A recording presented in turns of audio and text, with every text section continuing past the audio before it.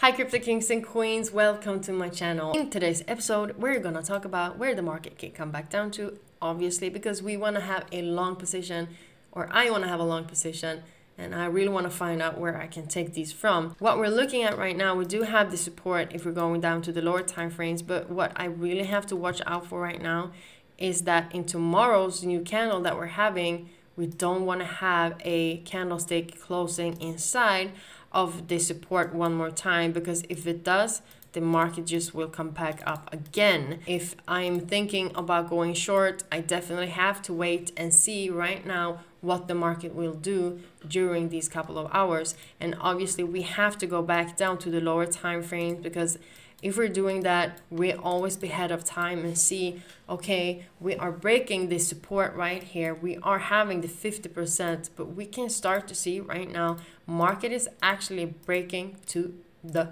upside. Our job is right now to just follow market and don't go short just because we think the market will go down forever, or jump into a trade as long too quick. Also remember, I am no financial advisor, so you need to look up everything yourself first, but please continue watching this video. I'm gonna try to help you understand how I see Bitcoin right now.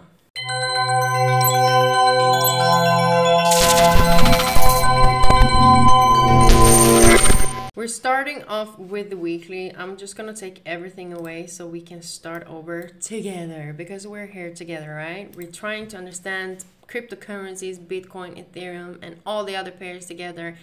We're taking our first horizontal line at the previous all-time high that we did have around 65,000. We're taking one also on the highest, on our newest all-time high around 67,000. Like that. And we're also using it from the body of the wick right here on the all-time high body. What can happen right now? Well, we do have 5 hours and 45 minutes left of this candle, so it's a lot of things that can happen. So, but these are very good targets for us to use if the market decides to retest this resistance, the previous high that we did have. And this was also an area where the market actually started to have a liquidity to the downside, so it's easier right now for us to go to the lower time frames. Looking at the daily, we do have a huge bearish candlestick right here. Can you see how perfect it is actually in between the box that I'm taking it from the weekly? It's so perfect. Okay, so we're going down to lower time frames, even to the 4-hour chart, and we are doing the same thing like yesterday. We do have this lower low, lower high, lower low, lower high, lower low, because we did break this lower low that we did have around 60,600, and market broke it, came back down, retested it. So right now it looks like we can come back down a little bit more. If we're looking at the daily, and we're having an engulfing candle, kind of. We do have an engulfing candle, but we are also inside of the box right now. So what we can do, we could definitely, I want to go to the higher time frames to see exactly how it looks, to see where we can put our Fibonacci. And on the 2-day, we can take it from the lowest point at 5,7400 to the highest point, and that is 64,300. And we are right now where the Fibonacci is. We did break the 61%. We're taking this one away so we can see more clear on what's going on.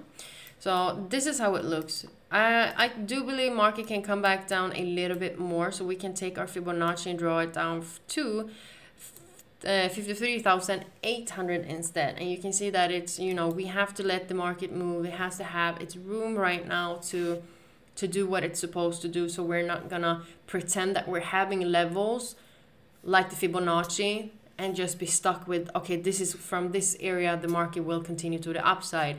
Market shows us clear bearish candlestick showing us, hey, we are still continuing down. But the next target that we can have is 57,800 and 59,000. And we also have it at this previous resistance. Market can come back down here, and then we just might see the pullback end. because this is everything that we're looking for right now. We're only looking for the market where it can pull back, so we can be able to see if I'm gonna get in a long position, or if maybe I'm gonna start shorting the market because we're having a huge downtrend. But it's very hard because we need to break certain levels to see if that's really what's going on, because we can just have a quick pullback and then the market continues to the upside. So that is why it's really important right now to see how how Monday is reacting to it, because if we're having a doji on the weekly chart like this, it's also below the previous all-time high that we did have around 64,800. So market could definitely continue back down after this, because we're having a huge week, and on the lower time frames we do see a downtrend. So we have to break the downtrend on the lower time frames to see where the market actually is starting to reject, or if it's going to break the downtrend, continue to an uptrend or not. Looking like this right now on the day, on the 1 hour chart, we do have huge bearish candlestick. We did break this previous support that I did have. It broke it, came back up, retested it, boom, it's on its way down. So I would definitely want to see market coming back down to 59,000 or 57,700 during tomorrow or these coming hours. I do really want the market to come back down a little bit more before I see a opportunity for myself to go into a long position. And I'm looking at these targets on the Fibonacci level, going down to the lower time frames. We did have this market going just sideways until the market did decide to break it, broke out, retest, continuation to the downside.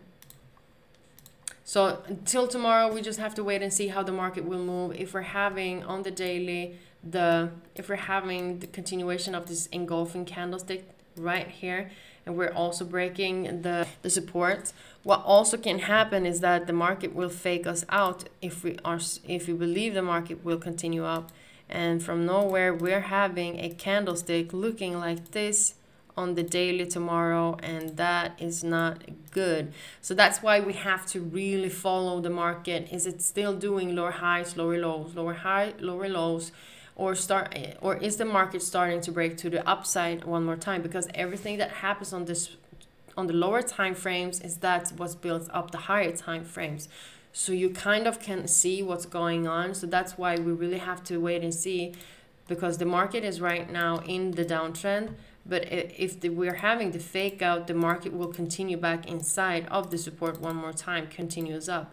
And that will build up this fake out, this bullish candlestick one more time coming into the support, and people getting trapped because you're having this huge bearish candlestick.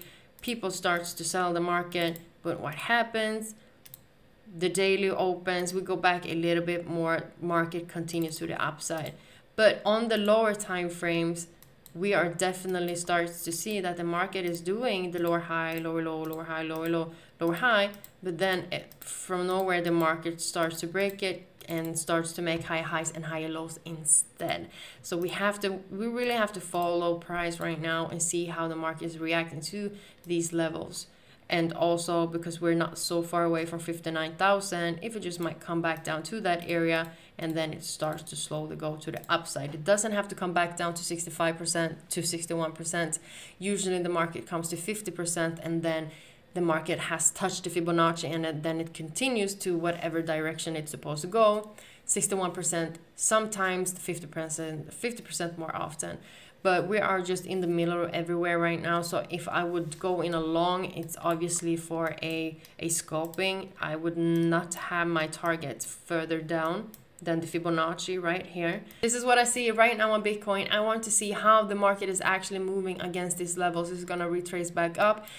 Will it come back down even more? Is it going to break it tomorrow? And we'll see a fake out inside of, we're seeing the market coming inside of the support one more time. So we really have to be we definitely have to wait and see right now what direction the market is heading to. So thank you so much for watching this video. I hope you learned something. Please comment below if you did, or if you just want to be very nice to me and tell me, hey, you're so good, Natalie, I really like you today, or something like that. Otherwise, have a good day. Subscribe to this channel so you're always getting updated with my live streams and my daily videos. Have a good day. Trade with risk management. Bye bye bye.